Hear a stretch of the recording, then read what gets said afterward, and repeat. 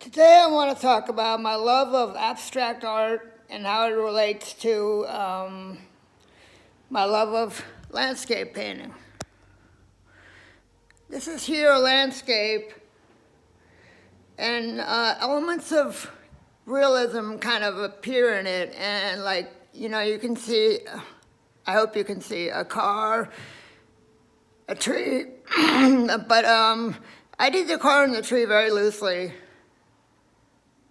Because when you look at my abstracts, the problem with painting abstraction is that you kind of have to have a structure, and there are times when, in order to find the structure again, I need to go back to reality.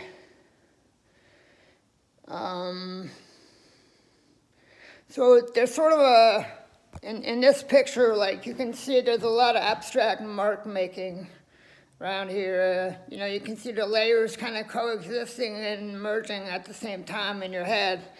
But if you look at this drawing, there's also a need for structure, and there's a lot of stuff that's suggested and not necessarily shown, but like the tree is kind of suggested. And I get that from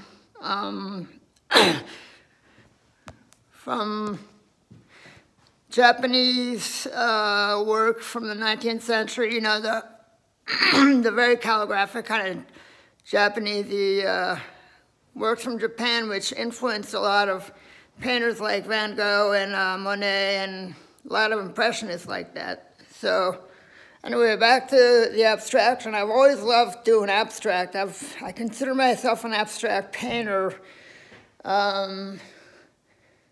But with a more ambiguous intent than simply abstraction for its own sake.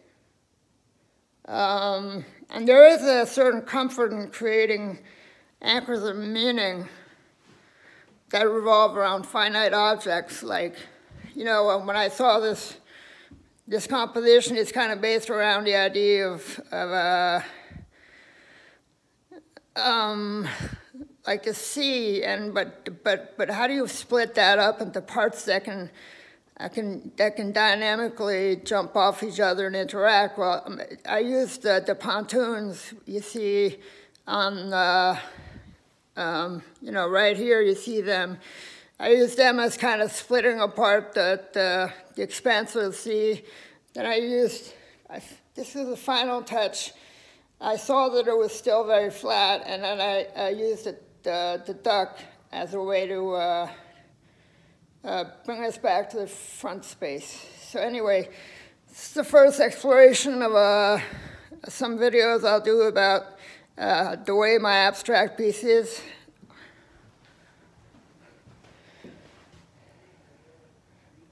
Like this, like that. The way my abstract pieces kind of interact with my landscapes, my pieces based in reality. So this is Jed Williams, and I'm signing off. Hope to see you soon.